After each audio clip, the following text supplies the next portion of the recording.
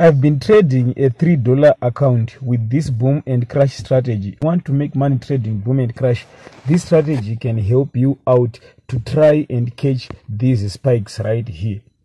Hi, this is Courage and welcome to Trading with Tan. In this video, I'm going to show you this strategy that I've been using to trade this $3 account, and right now this account is at around $10. So I placed one trade with the minimum lot size and I made a profit of around $7. So right now I have $10 in that account. So let me share with you the strategy and how you put the indicators on the screen and how you make money. So first of all, before I give you the strategy, I want to talk about this. When you're trading boom and crash, if you want to trade with price action, it's always best to go to the bigger time frame, like the 1 hour time frame, or like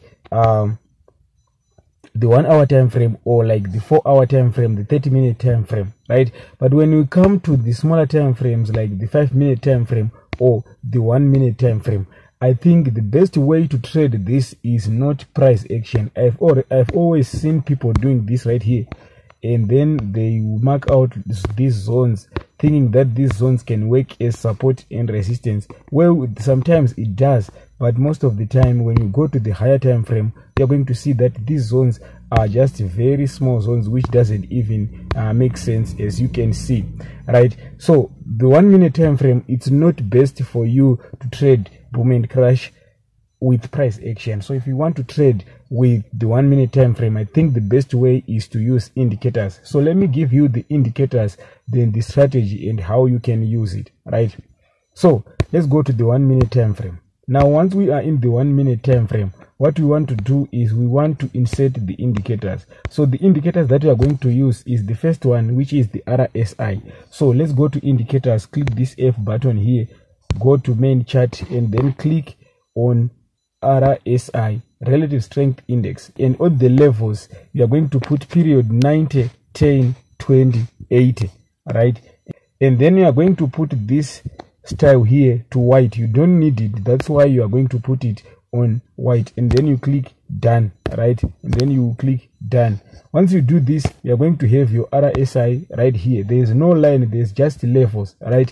And what we want to do next is we just want to go to indicators again, and then go to the indicator window 1. Don't click on the main chart, go to the indicator window 1. Once you do that, you click on the indicator window 1, you find this indicator called the Ichimoku Kinko Hiyo, and then you click on there. Once you do this, here are the parameters, right? First of all, make sure you put the first one to 5, and then the second one to 2. I can't call these names, man. And then you go to the styles, make sure you put the up Kumo to blue, and then the down Kumo to red, and then you put all the others to the color of your background. You don't put them to white if your background is white, and then if your background is black, put them to black because you don't want to see them, and then you click done, right? Once you do this, you're going to see that the Ichimoku is going to go on top of the RSI, right? So we just use the RSI for the purposes of making sure that the Ichimoku goes on this window here, not on the main chart, so that it won't disturb us, right? So here's how you place your first trade, right? First of all, you want to make sure that if you are trading the boom market, you are trying to catch the spikes. You are not going against the spikes, right? So if you are trading the boom market, you are always looking to buy. If you are trading the crash market, you are always looking to sell, right? So here's how you buy and how you sell, right? So this is the trade that we placed earlier and that you saw in the beginning of the video. So the trade was exactly at this point right here. So I placed this trade right at this point right here. And then the reason why is because the Ichimoku had just turned red right here. So let me explain. This indicator right here, I don't really understand deeply how it works, to be honest with you, but I've seen it to be very effective. So here's what happens when this blue zone right here is when the market is moving, and then there is a blue zone on the Ichimoku right here. It simply means that the market is in an uptrend, right? Because there is a blue zone right here, you can see right here. That means the market is in an uptrend right here. And then when the market reverses, right, the Ichimoku is gonna start changing direction, and then it turns to red, like right here, like what happened right here. You can see that the Ichimoku have just turned red, and then the market started to spike going down. So what you do is you just wait for the market to turn from blue to red in a crash market. Make sure, don't forget this, in a crash market, this is crash 500.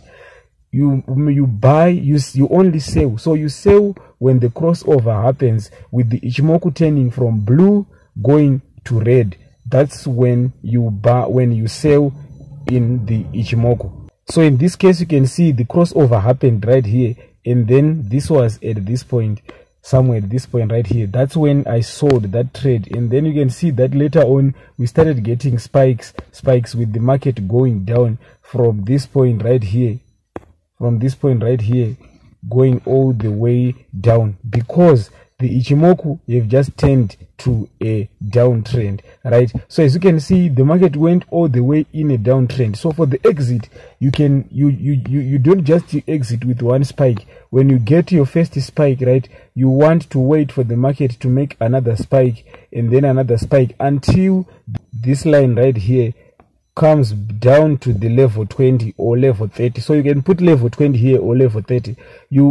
So let's say you sell right here, you see these spikes, you keep holding that trade until the market, this line here goes all the way down to the level 20. So that's how you use the RSI right then, right? Or you can just wait, hold that market until it turns blue again. So as you can see in this case, if you had bought right here, if you had sold at this point right here, and then the market goes all the way down, right, you can wait for the Ichimoku to turn into blue again, which happened right here, but it was almost the same as exiting at this point right here, right?